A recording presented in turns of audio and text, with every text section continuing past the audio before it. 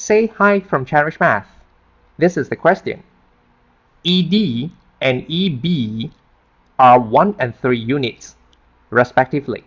CD is tangent to the semicircle. ABC is a straight line and O is the center of the semicircle. Find the value of x.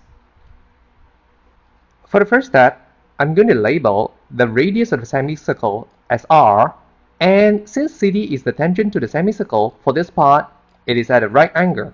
So, the length of OE is going to be r minus 1. By referring to the triangle ODE, I'm going to use Pythagoras theorem to find for what is the value of the radius r. And this is the rule. And I have to expand it, and this is how it turns out. Now, the value of the r is equal to 5.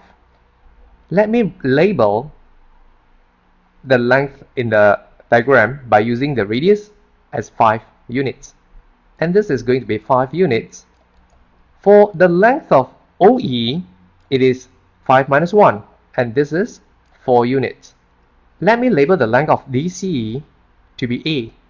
And now, I'm going to use the same Pythagoras theorem to solve the triangle ODC, and this is how it turns out by using the theorem.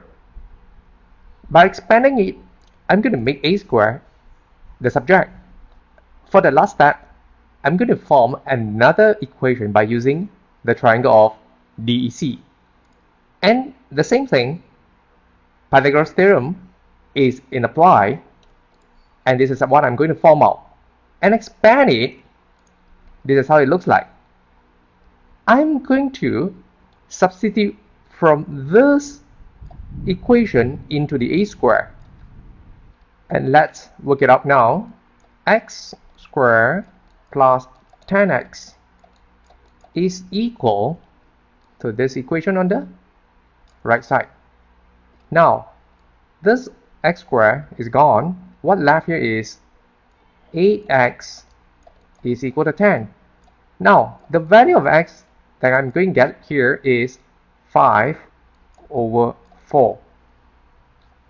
And we solve the puzzle.